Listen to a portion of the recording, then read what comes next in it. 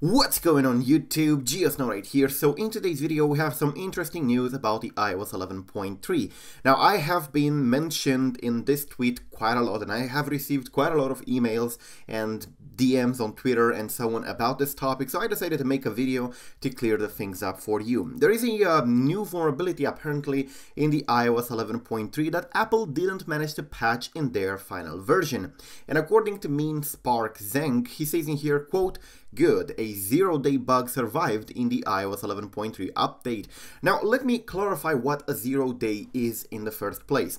We call 0-day a vulnerability that hasn't been patched, that is still unknown for the general public and for the company that is vulnerable to it. If, for example, I find a vulnerability in the kernel that allows me to jailbreak or that simply allows me to get special privileges, and I decide to drop it tomorrow on my Twitter, that is called a 0-day, because Apple has 0 days left to fix it and push the patch to the general public. So that's pretty much in a nutshell what a 0-day is. And he says in here that there is a 0-day bug that survived in the iOS 11.3. Now he mentions the iOS 11.3 update because there is the security content of it which contains everything that has been patched in 11.3. I really like the fact that Apple is actually very transparent with what they patch and what vulnerabilities have been detected and by who, and they even assign the CVE number in here. And if you take a look, there are a couple of them. In fact, they fixed quite a lot of stuff in the iOS 11.3 security-wise, because this page is just security-related, just bugs that may interfere with the security. And you can see there are quite a lot of them, especially for the WebKit, which is pretty much the core of Safari. So yeah, be careful what you do when you're using Safari on lower version, because apparently there are quite a lot of vulnerabilities to choose from. And of course there are additional ones in here if you want to check. But the most important for the jailbreaking are the kernel vulnerabilities. We discussed about these 3 kernel vulnerabilities that have been patched in the iOS 11.3, which means that they are available for the 11.2.6 and lower, like 11.2, 11.2.1, 0.2.2, 0.2.5, and probably even lower. But apparently one of these vulnerabilities has simply slipped out of Apple's surveillance and out of Apple's ability to fix them, so it's still available. Now, I'm not entirely sure what this means for the jailbreaking. MinSpark apparently posted this on Twitter, which is a crash report, a little bit blurred, but it's a crash report saying that it's iOS 11.3, proving the fact that he is indeed running 11.3.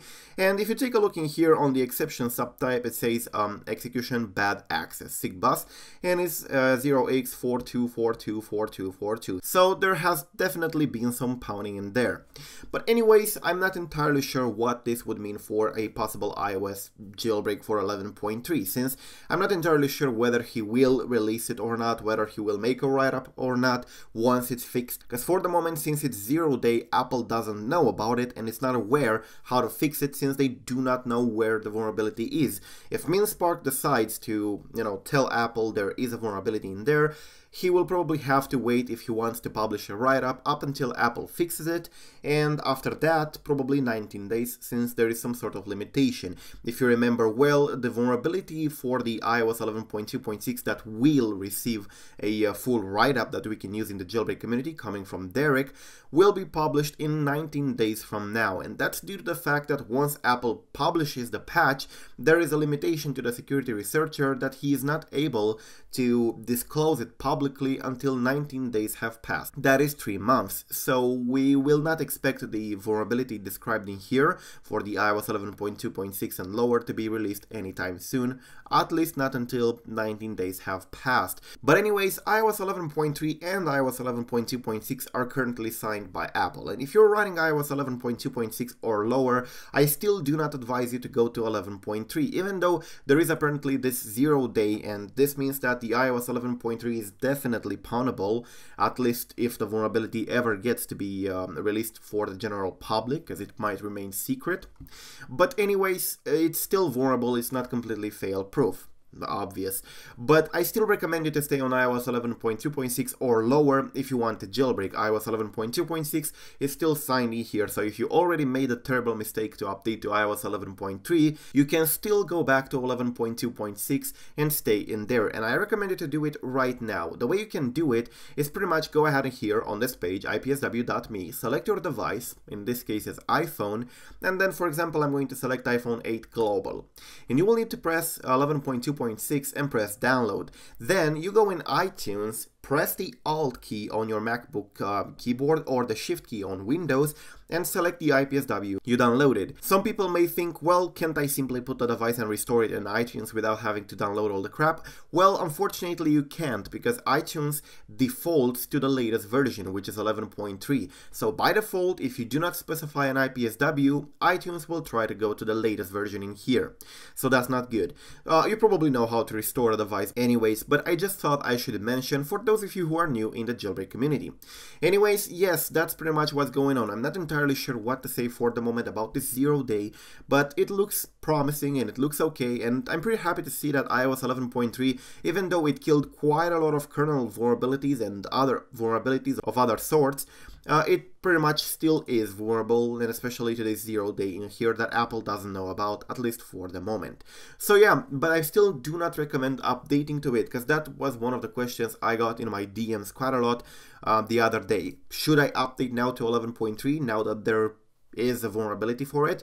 Well, you shouldn't. This vulnerability is not publicly available, and it's not known whether MinSpark Zheng will make it public once it's patched. So it's not a safe bet to go to 11.3. Still stay on lower versions. And very important, if you're running 11.2, 11.2.1 or 11.2.2, do not update to 11.2.6. It's not the same thing, even though the same vulnerabilities in here may apply for the 11.2.2 and for the 11.2.6. According to Coolstar, it's easier to port Electra with a kernel exploit to 11.2, 0.2.1 and 11.2.2 than is for 11.2.5 and 11.2.6. Not entirely sure what has changed, but if he says so, it's better to listen to him. He is a good developer and he knows his stuff. So yeah, that's pretty much it about this vulnerability. I really hope that MinSpark Zheng will post a write-up once the vulnerability is patched by Apple, but if he doesn't, it's his decision. Now, something related to the other day's video, the one with the terminal for iOS without jailbreak, the developer of the application replied to me on Twitter and said, quote, "Glad you like open term. Version 2.0 will bring scripting and a lot of new commands. Should be out soon." Well, that was something I didn't expect. So apparently the terminal application that I really liked and I presented yesterday in the video, you can check it out in the description down below, will receive some massive update with scripting and great new commands. So definitely wait for it and check it out. It's a very good terminal application that I really like. So yeah, thank you for watching, guys. I really hope this clarifies things up, and I really hope you are able now to make an educated guess on whether you should stay on iOS 11.3, whether you should download on 11.2.6, or you should stay on a lower version if you're already there. Anyways, thank you for watching. I'm GeoSnow. Till the next time, peace out.